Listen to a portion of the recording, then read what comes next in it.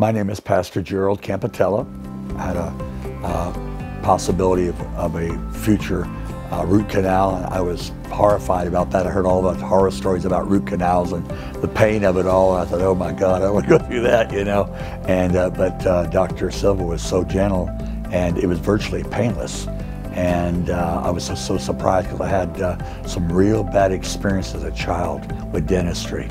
I remember the old dark offices, a big old machine with black pulleys and stuff, and I went through a really severe situation there, and I was scared to death of dentistry. He alleviated my fears. He really did, and he's very gentle and respectful of the patient, and did a great job, and I'm really appreciative of it.